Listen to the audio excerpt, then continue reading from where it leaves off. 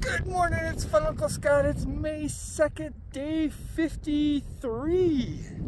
Just left camp back there. We're back at the water cache.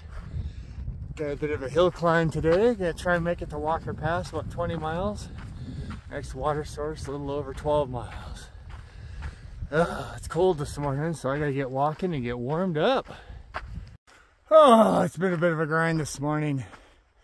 Been on the trail about 2 hours. I stopped for about a 40-minute breakfast, but done a little over 3.5 miles and over 1,600 feet in elevation gain. I think I'm almost to the top. Oh, has kept me warm on this chilly morning though. Okay, I'm at 635.6. I think if it weren't for those clouds, I'd get my first look at the High Sierra out there. Oh, nice. It appears this was the end of the line for something. Mile 641.1. Unfortunate. Oh, I stopped at a nice lunch. The water source back there, about 7.8 miles to Walker Pass. Oh, I was talking to some European folks from over in Europe area. In particular, one young woman who's from the UK was feeling pretty down that it's forecast to snow about a foot between Walker Pass and Kennedy Meadows tomorrow. I'm not gonna lie, it's really bumming me out right now. I'm not sure what to make of that. Oh, there is just no escaping the snow this year. All right, trail goes that way. Looks like it curves around and we go through that saddle down there. That is some pretty dramatic scenery. Oh, wonderful. There's Walker Pass Campground. That's where I'm planning on staying tonight.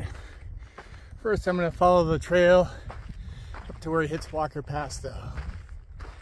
Actually, I think I'm just gonna head right to the campground for now. See what's up. Figure out where I'm gonna camp.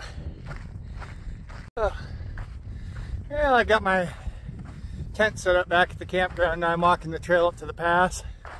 Heard a rumor there's cell phone service up at the pass. Hopefully that's better than the Trail Magic rumor of the morning. There was some Trail Magic back at this campground. Got some cookies and beverages. It's quite nice. Hopefully maybe we can talk to those guys later. We'll see. So I'm almost to the pass. We'll see if I get some cell reception. Gotta check the weather and call Cindy. All right, it's the end of the day. Heading over to the tent and call it a night. Big day tomorrow.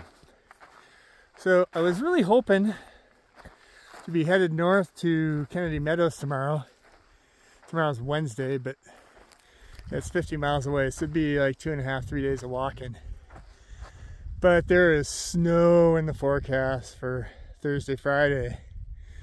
So I think my plan is, and then north of Kennedy Meadows, there's like 2,000 miles of snow all the way to the Canadian border.